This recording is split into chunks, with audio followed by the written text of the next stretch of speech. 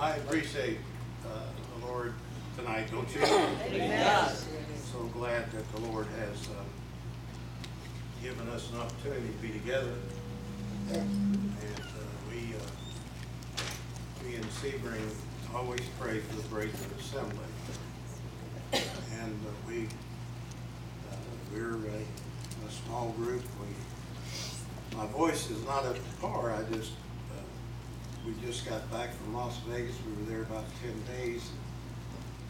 And I really didn't think allergies would affect me in the middle of a desert, you know. But I lost my voice while I was there. And in the Las Vegas church, whenever you go, you got to talk. You can't get away without not speaking. So they gave me a microphone, and I whispered in the microphone. But we had a good time. My throat's still not up to par, but rather, our brother gave me a cough drop. Amen. So now I have to say a few words between, you know, taking in the cough drop. So. But I appreciate what God is doing in this hour, because God is doing something. Yes, amen. In the middle of all the atrocities that we face in life today, and it's terrible. Yes. I used to use the phrase, and I quit doing that, that if God doesn't judge this nation for the immorality that it has, he would have to resurrect Sodom and Gomorrah. Right, amen. But I was on the phone with somebody this week, my former, or he still is, I still look at him as my father-in-law, but Jan's sister, Zonneveld's sister, my deceased wife's father, who's 90 years old, and he said, wait a minute, I want to say something to you. I said, what? He said, God's already 50 years too late if he doesn't resurrect Sodom and Gomorrah, because he should have done that 50 years ago. And he was talking about the degeneration of the moral character of this age. And we're living in and Paul the Apostle called it terrible times. And perilous, perilous times, which is defined in the Greek as being terrible times, hard times. And we're in a dispensation that actually is a wonderful dispensation to be alive in. Amen. Because the greatest event of the church is right here upon us. Amen. Amen. That in the last days, in the very last days, there would be perilous times, and there would be a time of contradiction and people coming at the church, and there are several people coming at the church. Our way of worship, to most, is outdated, and to most it's not acceptable. I guess it would be acceptable if we had a few strobe lights up here. Oh, come on. You know, Come on, brother. little red, blue, Yeah. and green lights, and Come on. and then it would be acceptable if we had a motivational speaker. You know what a motivational speaker is, don't you? He's one of those that makes you feel good. All right. He'll tell you everything that makes you feel right. Yeah. And that's what is being presented as the gospel. Yes. But we know that the truth is what we need in this hour. Amen. To help us to be delivered from this bondage called the flesh. Yes. And to help us to be only not just being filled with the Spirit, but be led by the Spirit. Amen. There's a lot of people that get filled with the Spirit. They get filled with the Holy Spirit. But they are not led by the Spirit. All right. And we know that Paul the Apostle in the book of Romans, give me a tissue. Praise. I gotta get rid of this light. This thing here is worse than what my throat is. But we know that Paul gave the illustration in the book of Romans. I think that the best chapter in the Bible is the 8th chapter of the book of Romans. It's the very center point of what we stand for. All the apostle gave it to us, and he put it in that book of Romans. That's the center point. That is the very center point. Now, a lot of people like to read the first verse. You know, it says, "There's therefore no condemnation." I like that part. Who are in Christ Jesus. But they fail to define what it means to be in Christ Jesus. All right. And then also then, who thought, was how does, there it is right there, blind as a bat. To them who are in Christ Jesus, who walk not after the flesh, but walk after what? Spirit. Now, there's a phrase that's used in Romans, and I can't recall, it's one of those chapters, 6th, 7th, or 8th chapter, where Paul the Apostle said, as many as are led by the Spirit of God, they are the sons of God. All right. Now that illustrates something to me, lets me understand that for me to be called a child of God, and he uses the term son of God, but that's also, that covers everybody, by the way. You know, you guys, you sisters out there, you're not guys, but you sisters out there, you're included in that phrase.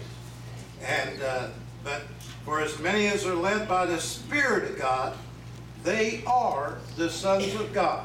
Now, you know, you and I know and have enough understanding that we can't fight this battle by ourselves. All right, amen. We can't be overcomers because we design it or we work so hard at it, so vehemently. Yeah. We work at it and we try to work at it. But do you know what? Unless you have the Spirit of God help you, you're not going to be a conqueror. That's right, amen. The Bible uses that phrase, you know, Paul uses that phrase in that setting again. He said, we are more than conquerors. I've heard a lot of people shout over that scripture, you know, when a minister is trying to vehemently preach and try to get people on their feet, you know, to get response. First of all, when a preacher preaches for response, he's not really doing what God called him to do. All right. Because a preacher shouldn't preach for response, but he should preach for effect. All right. Because if the truth is being preached in the right manner, it doesn't matter if people shout. Doesn't matter, does it? Right. That's right. It doesn't matter if they get up and jump up and down and shout. But if the truth is really preached and it's really ministered, there's going to be a change take place in that person's life. And that is what the message ought to be for. Yes. After all, that's why I go to church, because I want to make it. How about you? Amen. I want to make it. I don't want to just go to church to be recognized as an individual that comes to a church service or get a pat on the back or a smile from the preacher or an okay from the elders or some recognition. No, that's not why I come to church.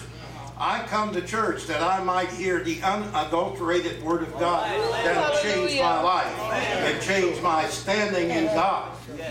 Because it doesn't, you can't become a child of God until you've learned how to be led by the Spirit of God. Now, being led by the Spirit of God is not being in this kind of area. Now, I'm not saying that's wrong. I'm just saying that's not being led by the Spirit of God. That is a response. Just like when I feel like I'm at home sometimes and I feel like I get a revelation from God. Have you ever done that? You sit down in the middle of the night, and that's when I do most of my studying. It drives my wife wild, but that's all right. She'll have to live with it, you know. But I get up in the middle of the night and I do some studying. And sometimes I just get a revelation, and that's when I really start shouting. I start praising God because that revelation is something that brings life to my soul. And that life is not to shout, but that life is the unadulterated Word of God that comes into my heart and teaches me how to be led by the Spirit of God. Amen. Now, when you use that phrase, and you can, I think in Romans it's repeated several times, yeah, go back to that 8th chapter, 1st verse again, Brother Steve, if you would. And he said, there's therefore no condemnation, but to them who walk not, that is, who walk not after the flesh, but after the Spirit. Next verse, please. For the law of the Spirit of life in Christ Jesus had made me free from the law of sin and death. Now you can shout. Say, praise God for that revelation. Amen. Amen. That is the greatest revelation an individual could ever receive in their life. Amen. To not walk after the flesh. All right.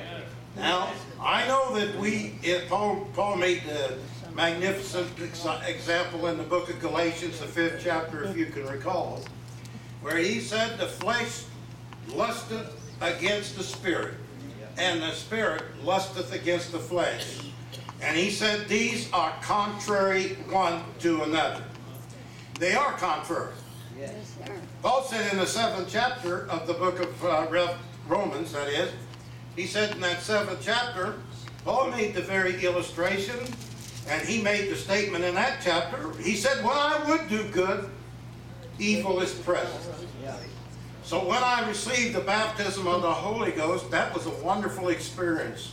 I thank God for it every day. It was a wonderful experience. If you're wondering where I got the Holy Ghost, I'll show you. Yes. Yes. Yes. Right here. Right here. Right here. 50 years ago. Right here. Right here. I got the baptism of the Holy Ghost. Right. And that is where I received that experience. But where I learned how to be led by the Holy Ghost is right here in these seats and out there. That's where I learned how to be led of the Holy Ghost. Because the Holy Spirit, the Bible, of course, addresses it, and I'm just reiterating things you already know, I'm sure. But the Bible already also expresses that Jesus, as he was ascending and he was given his last communication with his apostles, and before he ascended, he said, after that, the Holy Ghost has come upon you.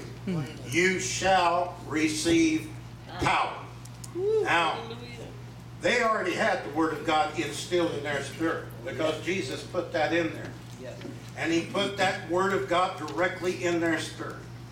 But for them to have the power to live that. All right. Because somebody said, well, he meant that they would be witnesses. Well, witnesses is not just telling somebody about Jesus. That's right. Amen. You can talk to somebody about Jesus, and people that don't even have the Holy Ghost talk about Jesus. All right. That's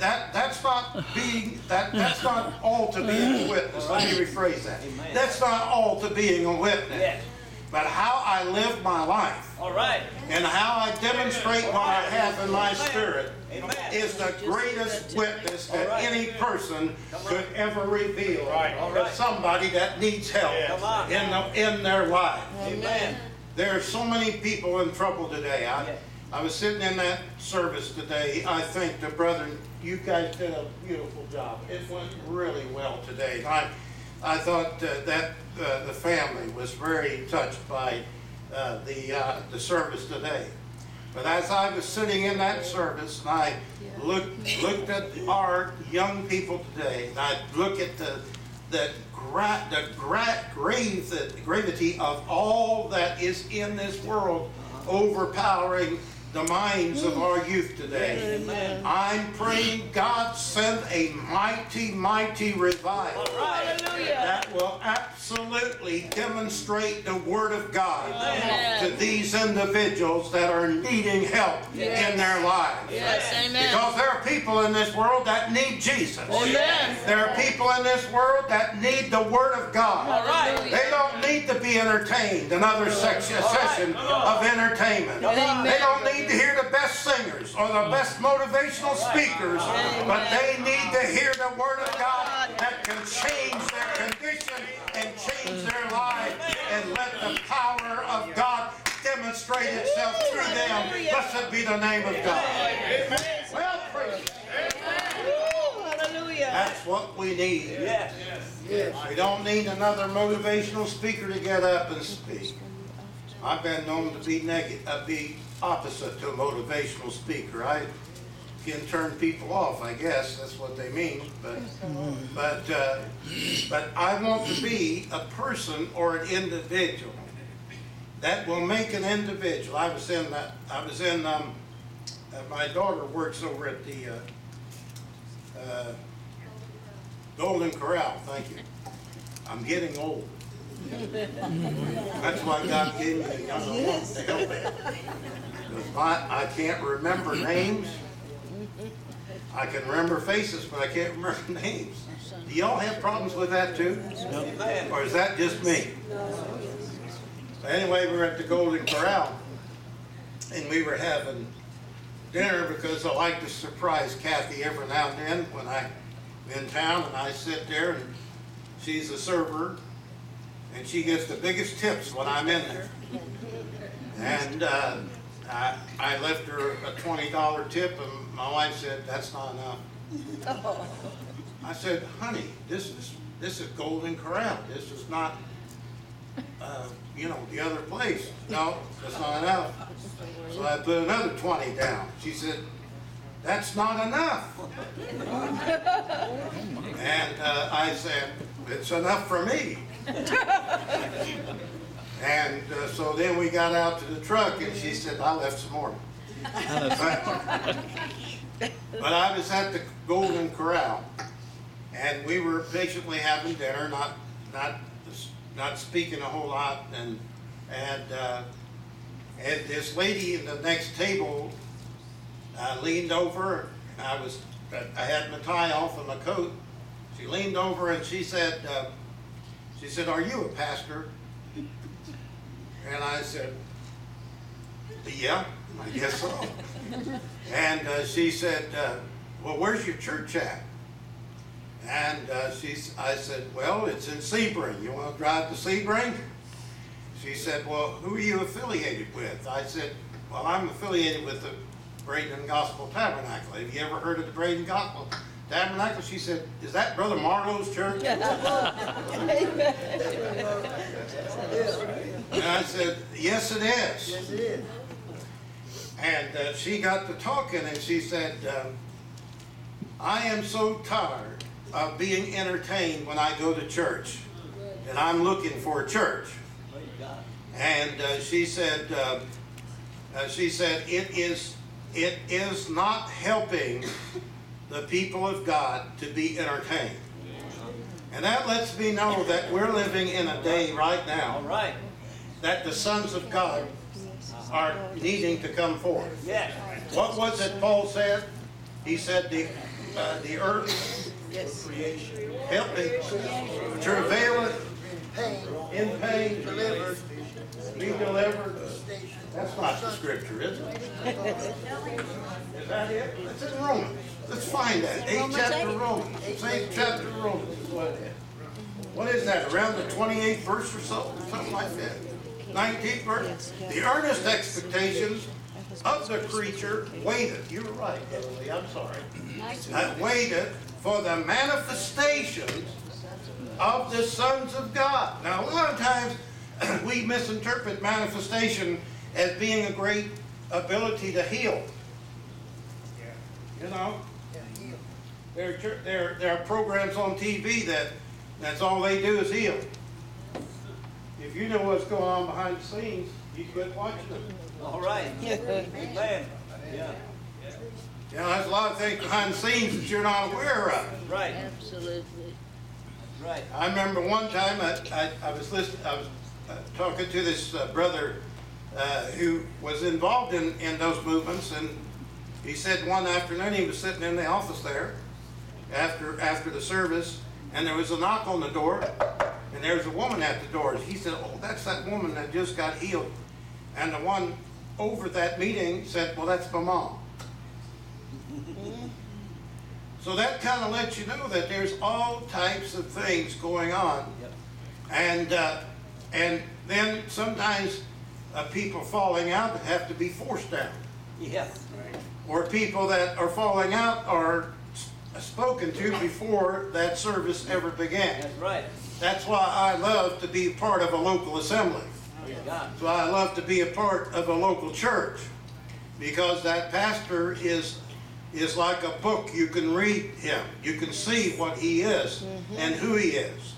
But the church or the world is looking for an earnest demonstration of people living what they preach. Amen. Of people manifesting the Word of God and letting that Spirit of God activate that Word of God. Amen. And then they are demonstrating the very life of God, the words that Jesus left here. Jesus said, he looked at his disciples and he said, the words that I'm talking to you, they're not my words, they're my Father's words.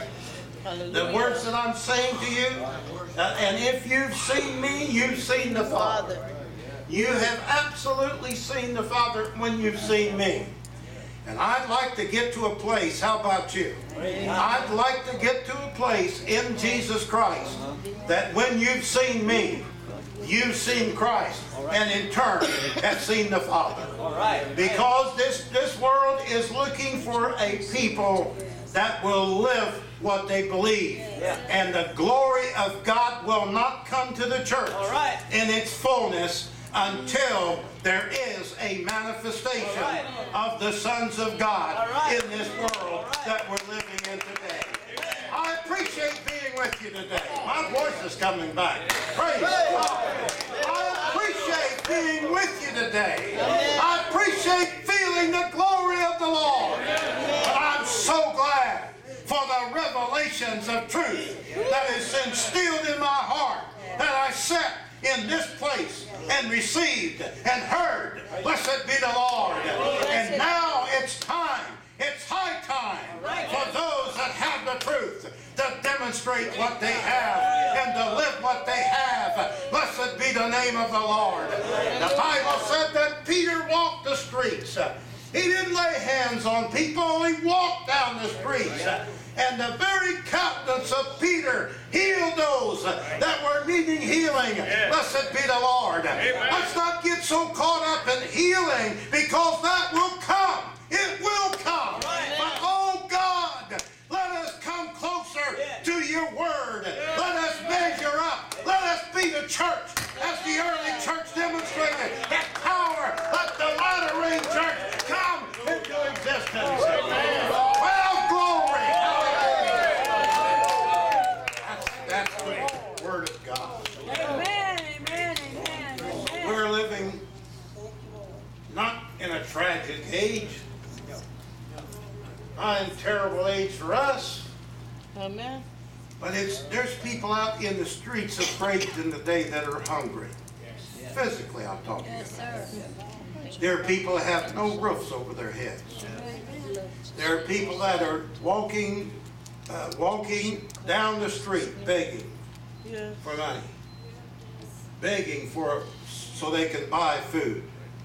And you've got to be careful how you deal with that, because a lot of them are begging for money for drugs and for alcohol. Yes. But when a person is really in need, I want to help them. But here's the greatest need that I see in this world, is that there will be a demonstration of the sons of God come to a reality to where the soul of that individual can receive what they need from God. Because after all, what did Paul say as far as this life here? He said, it's just temporary. Didn't he say that? He called it temporal, but that's temporary. He said in this life, all things, it's just temporary. Everything we do here, if our response to the Word of God is this, to make our lives better here on this earth, if that's all we're looking for, we're looking for the wrong thing. Right. Because actually what God put us here in this assembly is to learn how to be a part of that new kingdom that is a spiritual kingdom. Israel was recognized by God as the nation that he dwelled with during that early dispensation, during that early the old covenant. Israel was under that orchestration of God. God told Abraham, he said, I want you to circumcise. I want you to circumcise every male member of your, because it shows a pact or a joint agreement that we have made. And God did base that agreement not just on what he said, but he said this agreement is on me. It's on me. There's no greater pact than God can make if it's on him. And he made that time, that dispensation. But here comes Jeremiah, the book of Jeremiah. He said he started talking about a different circumcision. And that circumcision is of the heart. That circumcision is letting me and you learn the Word of God that'll separate the flesh from us, where we can be spiritual children of God, led by the Spirit of the Holy Ghost. Blessed be the Lord. Amen. Being led by the Holy Ghost is being led by that revealed truth that's in your heart and in your spirit. When you let that Word of God lead you and guide you, it is the Spirit of truth that is leading and guiding you and letting you see the things that you need for your heart.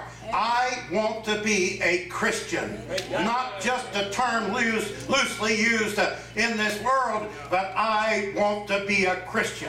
There's a reason why those disciples were tagged with that name in the 8th chapter of Acts. There's a reason why they were labeled with that name. They were labeled with that name because they demonstrated what they had in their spirit and in their lives. So I'm glad to be in Bradenton tonight. I'm glad to be able to give what's on my heart. Not something pre-planned, not something pre-made, but something that comes from my heart. Can you feel my spirit? My heart is not, I don't want you to recognize me as some great elaborate speaker. After all, I'm too old for that stuff anymore.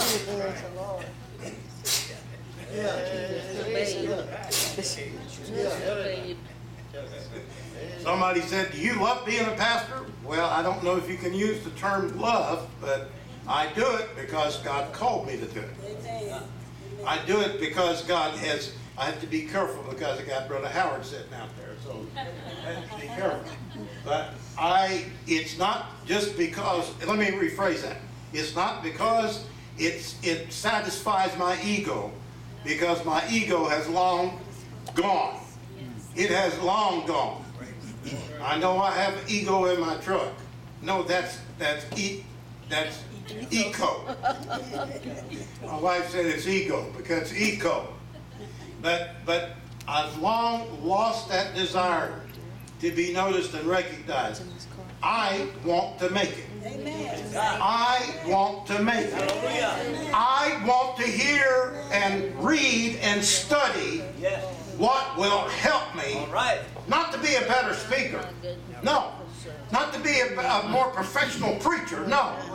Not to be more of an influential speaker. But God, let me hear those things and let me be able to reiterate those things that'll bring life to the soul. That'll bring a person from the pits and the bottom of the flesh and bring them up to a high place in Christ Jesus.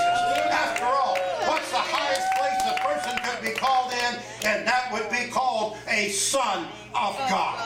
Blessed be the name of the Lord. He came for that purpose. That purpose. I know that we elaborate on the fact of him dying on the cross, but do you know what? The greatest debt, the death that Jesus paid, was when he walked here on the streets and he denied himself and he caused himself to be denied. He died. He died to himself. That was a greater death. And through that example, you and I can follow that example. Because the law could not bring perfection, but the bringing in of a better hope could. And the bringing in of that better hope was Jesus Christ, who came and gave us the wonderful Spirit of the Holy Ghost and put the Word of God in our heart, in our spirit. Hallelujah! And we can and we will be overcomers in this generation. Hallelujah!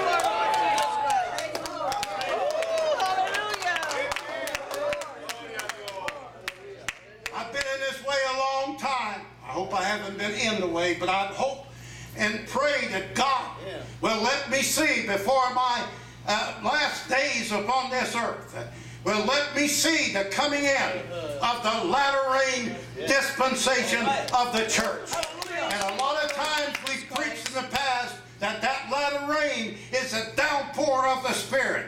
And the Spirit of God will just absolutely saturate the church. Well, that might be, but there's got to be another pouring of rain, and the pouring of rain was demonstrated a lot of times in the Old Testament as being the Word of God coming forth.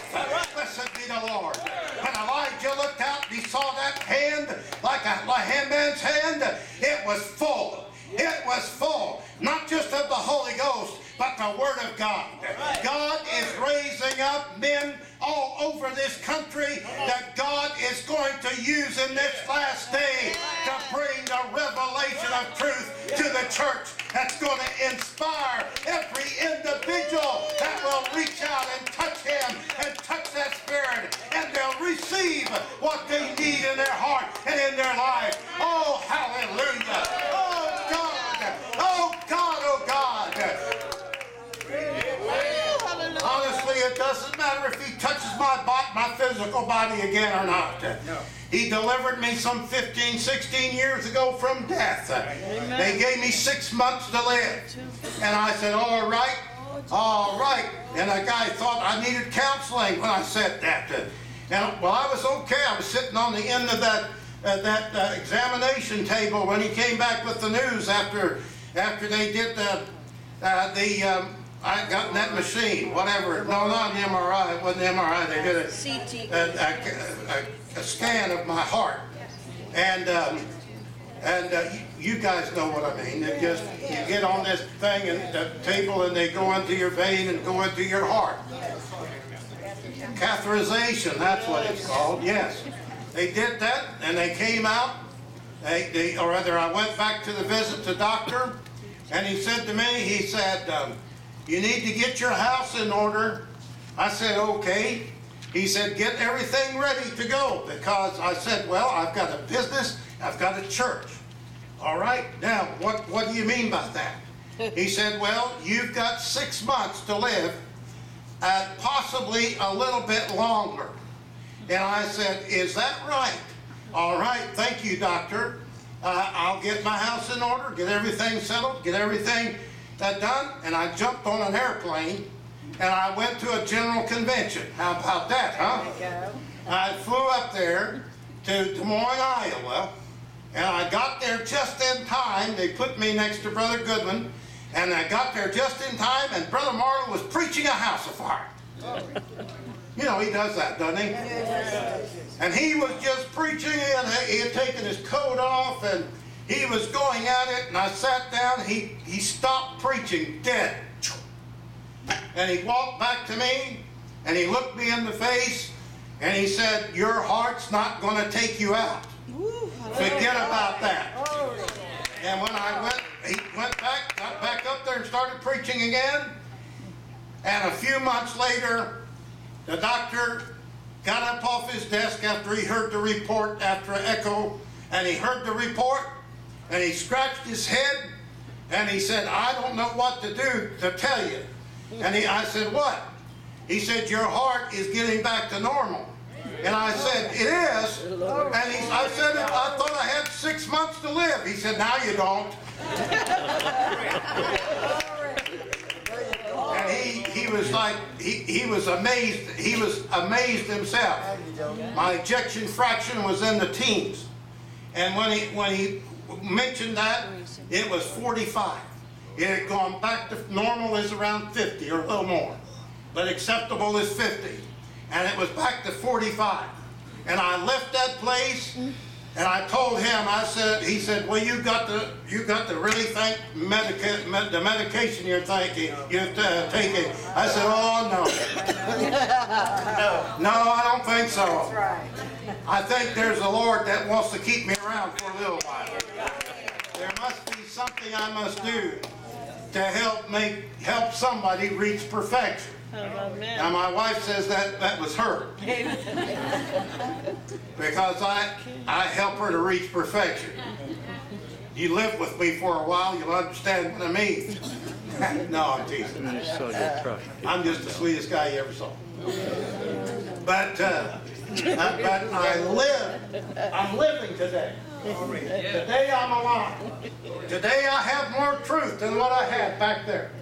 I have a revelation of truth that is helping me to learn how to be a son of God. How to be a son of God. Isn't that what you want to do? I want to be a son of God. Help me, Lord. Teach me, Lord, how to be led by the Spirit. It's one thing to be filled with the Spirit, but oh God, let me be led by the Spirit. Praise the name of the Lord. For me to get out of this self nature, my God, I need to be led by the Spirit of God. Yes, now, to be led by the Spirit of God, it takes the Word of God. Yes. It takes an understanding of the Word of God. Yes. Because that's what helps us to be led by the Spirit of God.